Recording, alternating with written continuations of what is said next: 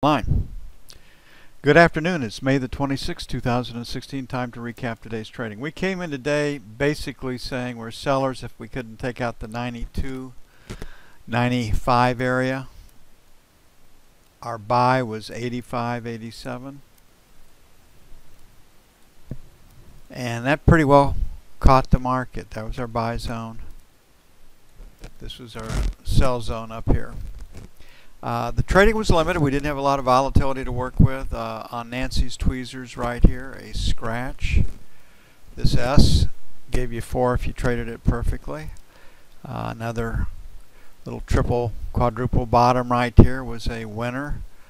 This S, if you taken it, was a scratch at best. Nancy's tweezers. This S ended up being a plus. This buy, if you took it taking out that top bar, that is a scratch at best, maybe 1 point here. Nancy's tweezers, scratch, retest failure, make a little. S, scratch, retest failure, make more. So again, we're really hampered by the lack of volatility and follow through buying or selling, and that makes it very, very difficult to make money unless you're taking trades at the edge. And the best way I know of to take trades at the edge is off the 10-minute chart. And basically you're just buying or selling against the red line. So there's a sell that worked. Here's a buy that worked. Here's a sell that worked. Here's a buy that worked. Here's a sell that got you a little. Here's a buy that got you some. Here's a sell, probably a scratch. And we really do have to go for trade location if we're going to prosper. And I think that's going to be the case for sure starting next Tuesday on, as we enter the summer doldrums, as they're oft called. Okay, stops above 2100 is the trading target. Didn't get there today. I've got an inside day, that means trading range, so 92 to 2105 is resistance, and probably 75 to 85 is support as we start out tomorrow. This screen, the F1 screen, says expect a trading range market tomorrow. The F2 screen, if we were to close the market right here, would say find a place to sell it. Okay to sell the 92, 95 area. So right now the selling would be 89 to 91, and I think we get through that. We will go to 2100, then 99 to 2101 for sell too. And the tendency will be on a 3-day, the approach of a 3-day weekend is to close the market sideways to higher, and the powers that be would like to see it higher. 84.86 by 1, 80.82 by 2, and put all this stuff together, we're still looking at a pretty strong P. We have some news tomorrow. GDP is expected to be revised upward to plus 0.9. Deflator is going to stay the same at 7, so we're dealing with stagflation. Corporate profits minus 3.6%. That's not good. Consumer sentiment 95.5. Probably reflects the stock market probably better than anything else. And Baker Hughes rig count was 448 for all of North America. I think we only lost 1 rig last week in America.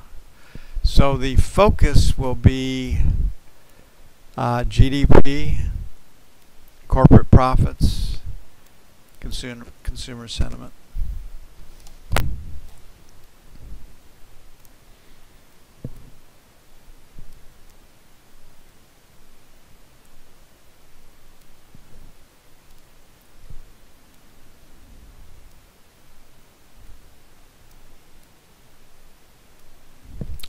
Okay, another real strong auction. We anticipated that it would be. We liked the long side when we came in this morning in treasuries. Hoped that they would sell so we could buy it on the cheap. They didn't. Pretty much straight up from the opening. And the auction dynamics continue. I mean, we know how to play these auctions, and every other week we've got one. So higher low, higher high on the 10-year. Find a place to buy it.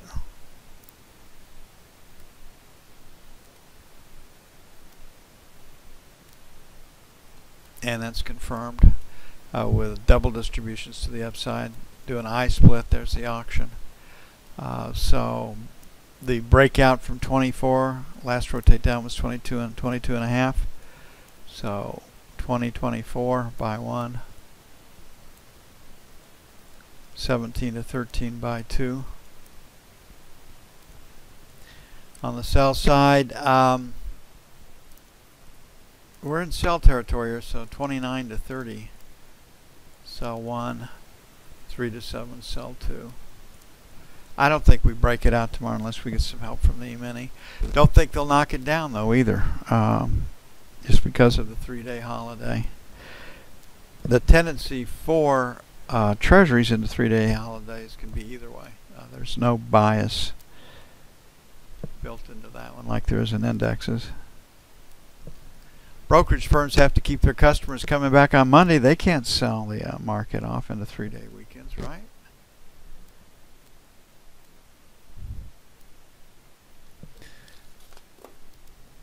Don't want the brokerage firms waking up to panic customers come Tuesday morning.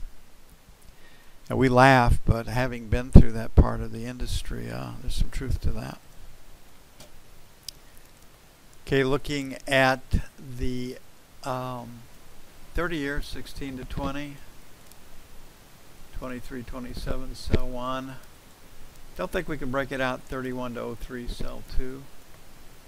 On the buy side, support the auction started at 5, so 4 to 8, 1, so 29 to 01 by 1, and 21, 25 by 2. So we don't have that protection in treasuries that you do in the stock market as you go into a holiday.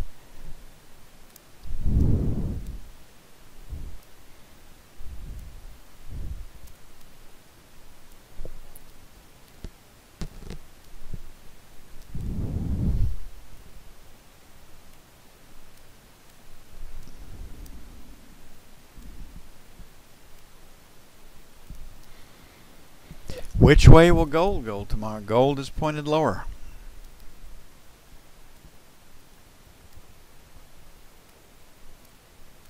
Okay, gold rolls. I put it up next Tuesday, so tomorrow afternoon we'll go from the June contract to the August contract.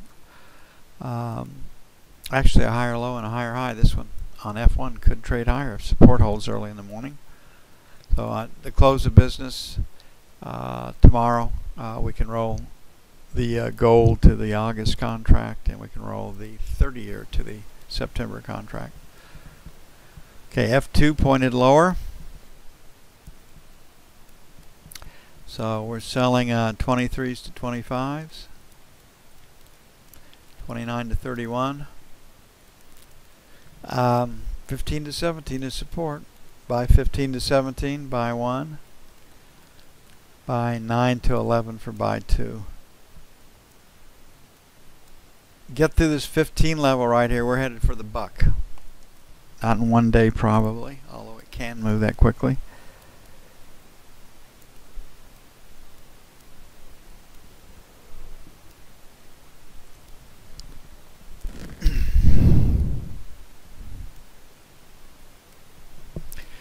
Crude, we made our trip up to 50, so crude typically consolidates for a day or two after it hits like a 40 or a 45. So I don't think that got to worry too much about a breakout tomorrow without some help from the news. This 50-50 area is the low volume number, so ideally selling against 50-50 is what we'd hope to do. Higher low, higher high on F1, find a place to buy it, which we would expect after today's action. Today's action is strictly AB. And typically we get 1 to 2 days. So right now near support obviously is 49. We had the breakout from 47, so 47.49 is where we'd anticipate some support. 49.75.50, sell 1. 25.50, sell 2.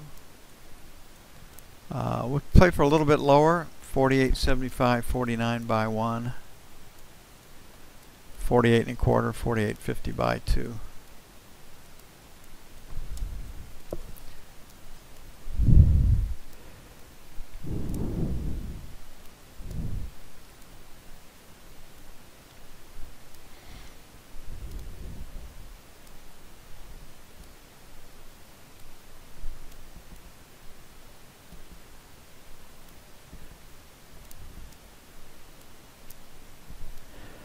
And last but not least, the euro.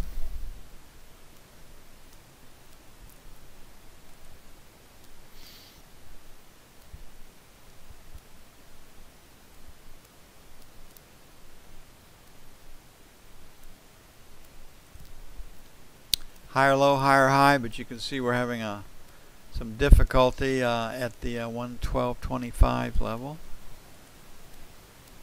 That pulled back up to it. So on the F1 screen, we can trade higher tomorrow.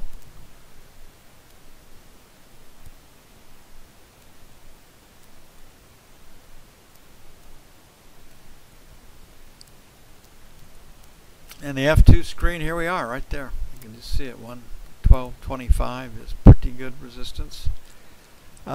Leaning B inside the congestion area. We do have that little volume spike up there at 12.15, 12.14. So, just like we were today, number 2 sell zone was 15 to 25, sell 1. 40 to 50, sell 2. On the buy side, 11.75, buy 1. And buy 2, 11.50. And that's it for this May the 26th, 2016. I hope you all had a good day today. We covered a lot of ground, showed you some different ways to work the charts. Showed you some brought in a different kind of trade in crude, and we're still playing with our F6 screens. Waiting for some feedback from the field, but I kind of like the 1 to 3 for the volume and the 10 or greater as it stands right now. Rahid said 9 looked a little better to him. I haven't heard back on the volume from him, nor have I heard back from the others. So hopefully we'll get some feedback from the other 3 or 4 people that are actively involved in crude. Y'all have a great evening. I will see you bright and early in the morning, and hopefully the storms just bring rain and hail, no tornadoes this evening. Got a bunch of them forming around us. I'm out of here.